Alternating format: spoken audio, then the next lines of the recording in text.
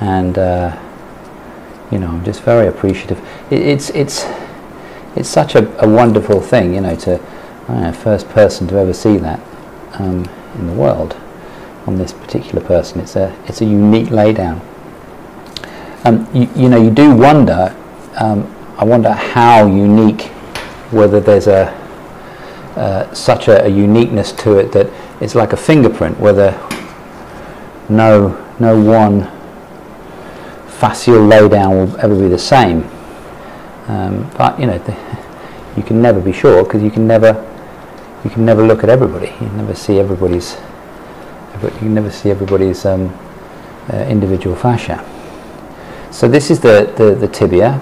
Okay, we've got the fibula here. The position that he's lying in lends itself to a slightly different arrangement. We'll just come back a little bit so we can see that, and it lends itself to a slightly different visual arrangement that we have. So, and we'll just turn his foot just to show us that as well. So there we go. So his knee is going to come underneath a little bit, and there we go. We see the edge of that fibula there. That's it. Looks really big on the camera there. Really looks huge.